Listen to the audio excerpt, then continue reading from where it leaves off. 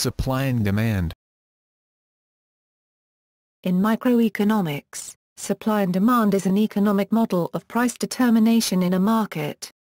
It concludes that in a competitive market, the unit price for a particular good will vary until it settles at a point where the quantity demanded by consumers will equal the quantity supplied by producers, resulting in an economic equilibrium for price and quantity.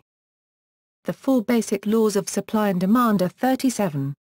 If demand increases, demand curve shifts to the right, and supply remains unchanged, a shortage occurs, leading to a higher equilibrium price. If demand decreases, demand curve shifts to the left, supply remains unchanged, a surplus occurs, leading to a lower equilibrium price. If demand remains unchanged and supply increases, supply curve shifts to the right, a surplus occurs, leading to a lower equilibrium price. If demand remains unchanged and supply decreases, supply curve shifts to the left, a shortage occurs, leading to a higher equilibrium price.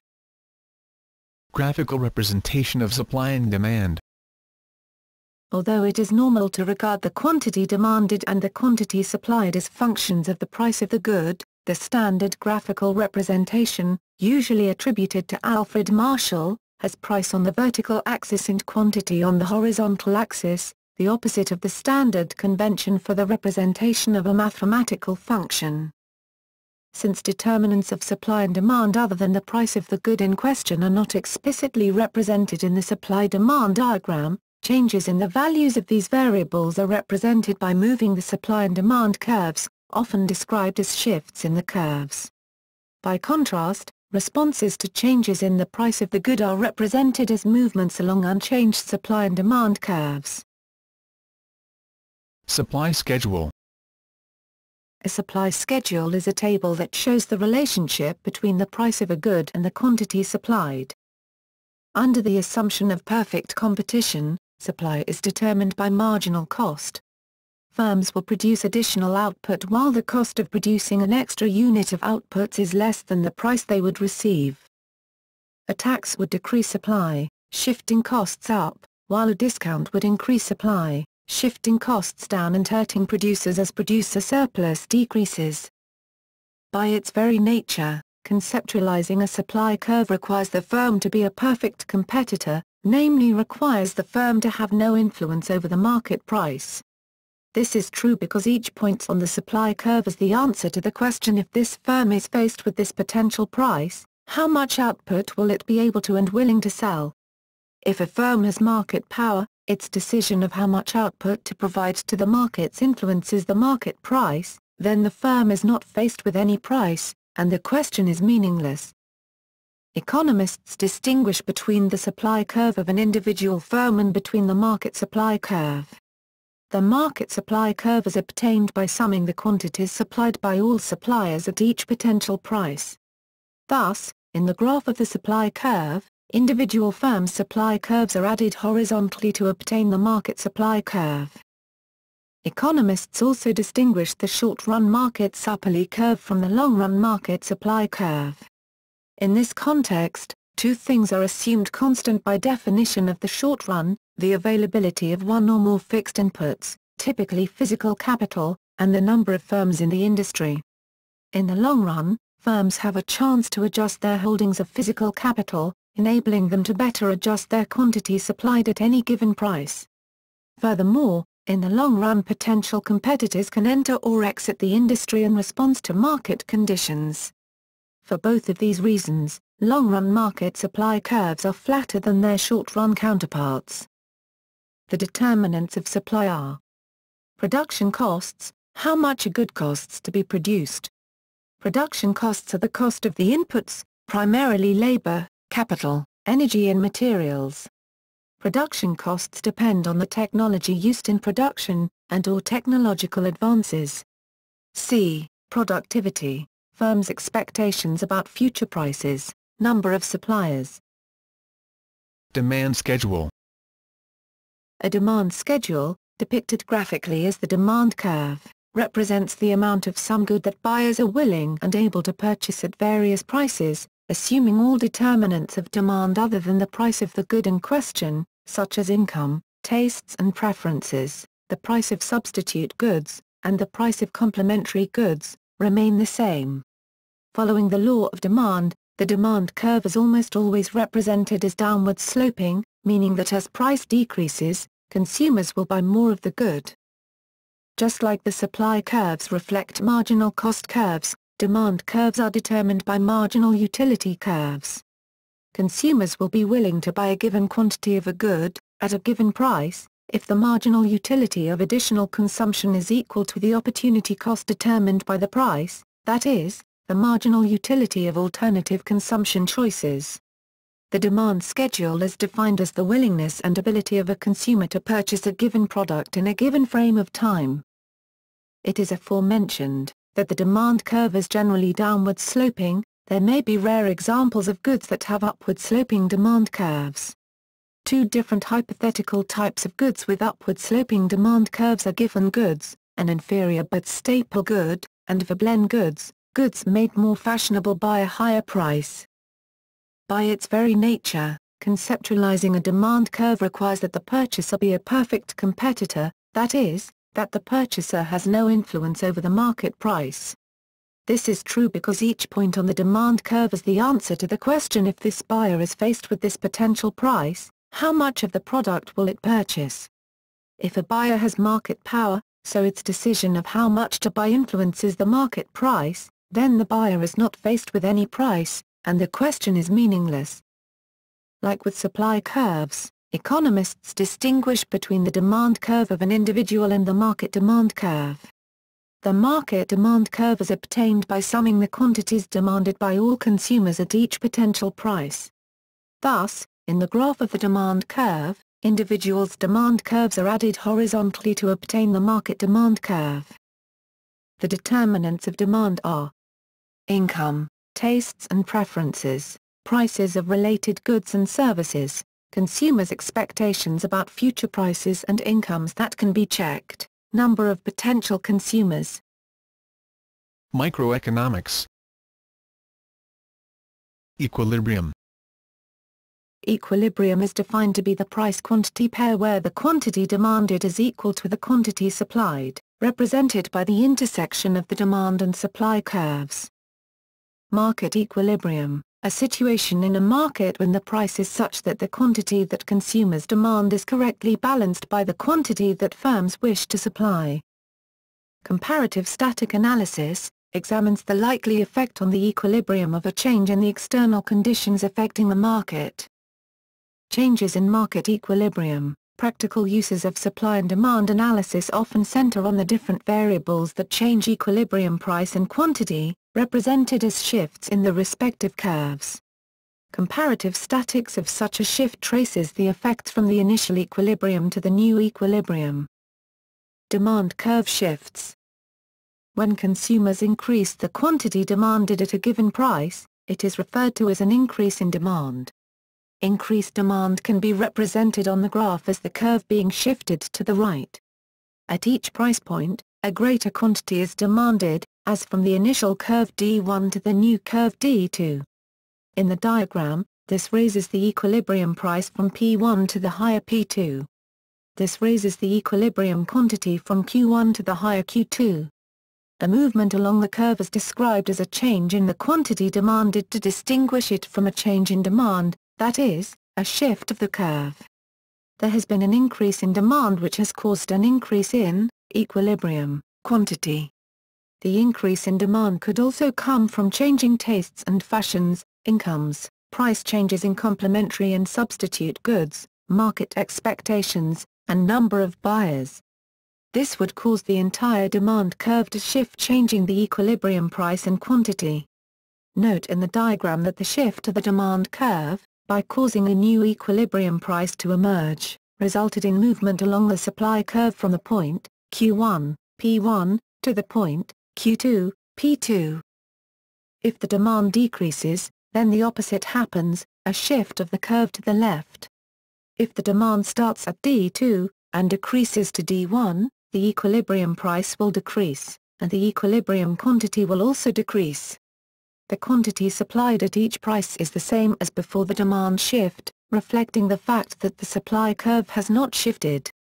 but the equilibrium quantity and price are different as a result of the change, shift, in demand.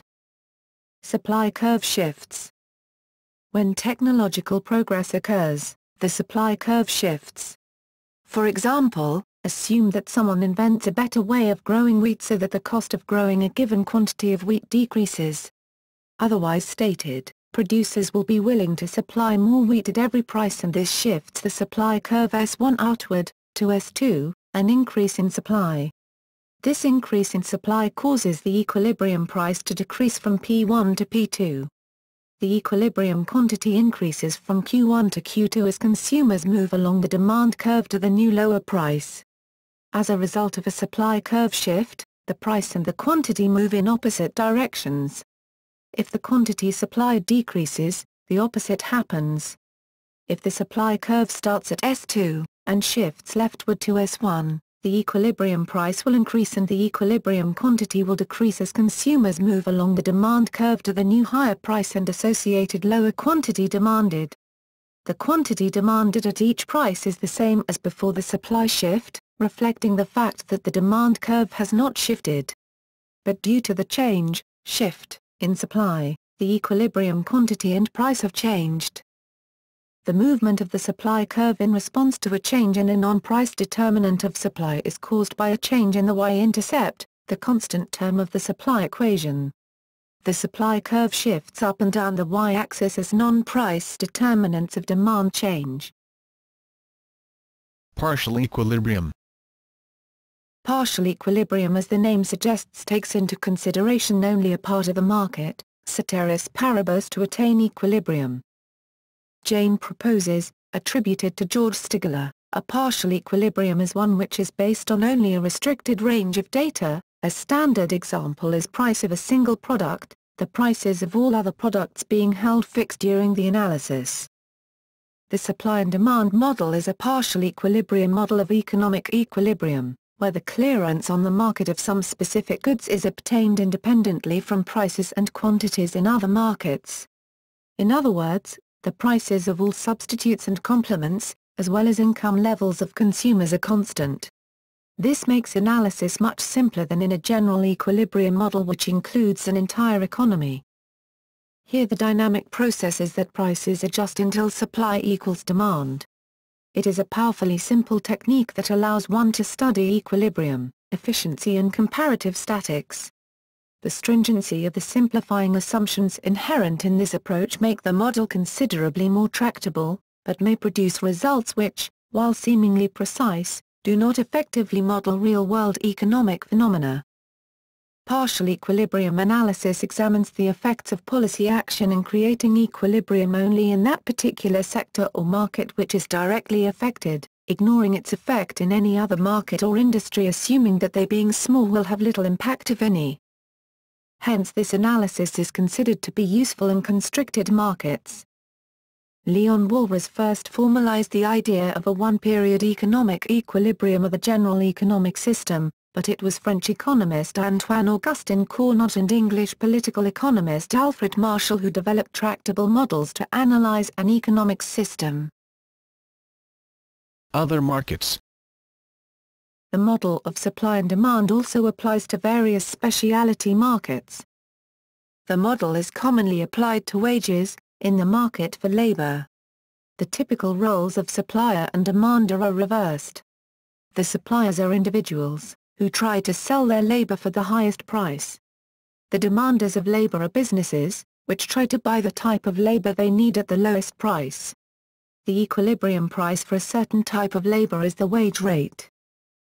A number of economists, for example Pierangelo Gagnani, Robert L. Vienno, and Arrigo Opocha and Ian Steedman, building on the work of Piero Sraffa, argue that this model of the labor market, even given all its assumptions, is logically incoherent.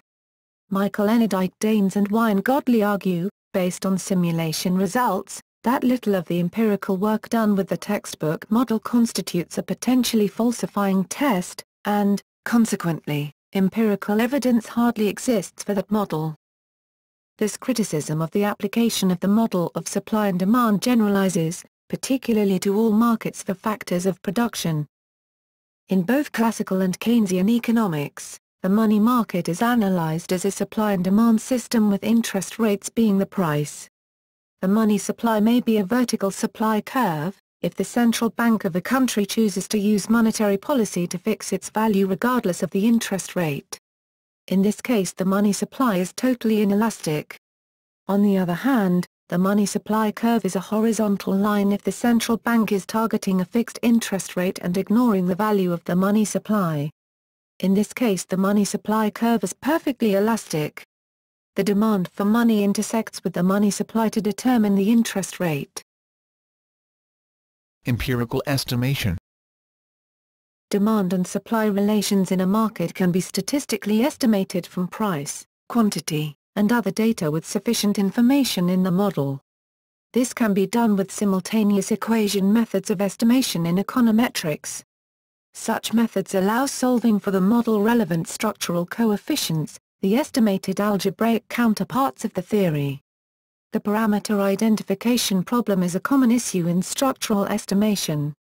Typically, data on exogenous variables, that is, variables other than price and quantity, both of which are endogenous variables, are needed to perform such an estimation.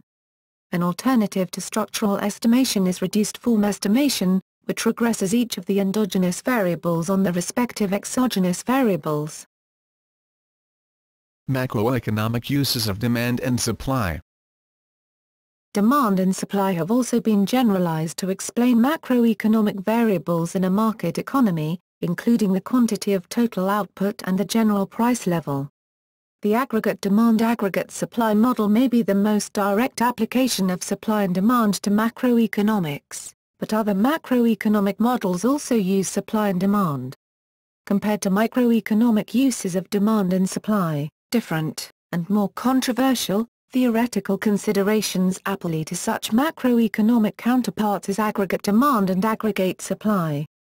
Demand and supply are also used in macroeconomic theory to relate money supply and money demand to interest rates, and to relate labor supply and labor demand to wage rates. History. According to Hamid S. Hosseini, the power of supply and demand was understood to some extent by several early Muslim scholars, such as 14th-century Mamluk scholar Ibn Taymiyyah, who wrote, "If desire for goods increases while its availability decreases, its price rises. On the other hand, if availability of the good increases and the desire for it decreases, the price comes down." John Locke's 1691 work Some Considerations on the Consequences of the Lowering of Interest and the Raising of the Value of Money includes an early and clear description of supply and demand and their relationship. In this description, demand is rent, the price of any commodity rises or falls by the proportion of the number of buyer and sellers, and that which regulates the price is nothing else but their quantity in proportion to their rent. The phrase supply and demand was first used by James Denham Stewart in his Inquiry into the Principles of Political Economy, published in 1767.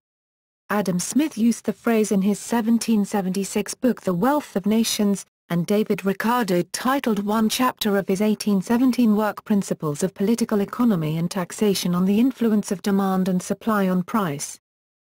In The Wealth of Nations, Smith generally assumed that the supply price was fixed but that its merit, value, would decrease as its scarcity increased, in effect what was later called the law of demand also. Ricardo, in Principles of Political Economy and Taxation, more rigorously laid down the idea of the assumptions that were used to build his ideas of supply and demand.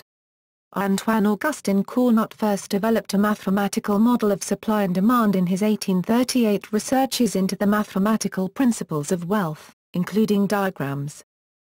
During the late 19th century, the marginalist school of thought emerged. This field mainly was started by Stanley Jevons, Carl Menger, and Leon Walras. The key idea was that the price was set by the most expensive price, that is, the price at the margin. This was a substantial change from Adam Smith's thoughts on determining the supply price. In his 1870 essay on the graphical representation of supply and demand, Fleming-Jenkin in the course of Introduc the diagrammatic method into the English economic literature published the first drawing of supply and demand curves therein, including comparative statics from a shift of supply or demand and application to the labor market. The model was further developed and popularized by Alfred Marshall in the 1890 textbook Principles of Economics. Criticisms. At least two assumptions are necessary for the validity of the Standard Model. First, that supply and demand are independent. Second, that supply is constrained by a fixed resource. If these conditions do not hold, then the Marshallian model cannot be sustained. Sraffa's critique focused on the inconsistency, except in implausible circumstances, of partial equilibrium analysis and the rationale for the upward slope of the supply curve in a market for a produced consumption good. The notability of Sraffa's critique is also demonstrated by Paul A. Samuelson's comments and engagements with it over many years. For example, aggregate excess demand in a market is the difference between the quantity demanded and the quantity supplied as a function of price. In the model with an upward-sloping supply curve and downward-sloping demand curve, the aggregate excess demand function only intersects the axis at one point, namely, at the point where the supply and demand curves intersect. The Sonninen-Mantel-Debreu theorem shows that the Standard Model cannot be rigorously derived in general from general equilibrium theory. The model of prices being determined by supply and demand assumes perfect competition. But Goodwin, Nelson, Ackerman, and Weisskopf write,